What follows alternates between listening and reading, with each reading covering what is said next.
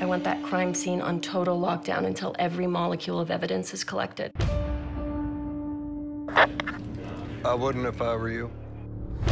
Hi, Daddy. I'm back in town to get things set up for my dad, and then I have to go home. You are home. What's going on, Isaac? Call me back. Fayette County Sheriff tip line. I saw the whole thing.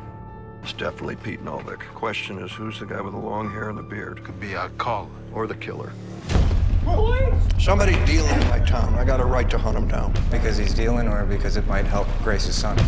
What have they done to you? I'm just saying, you shine a light, things will get hot and fast. Sorry, Chief, can't let you pass. Can't what? Stop this before you bury yourself.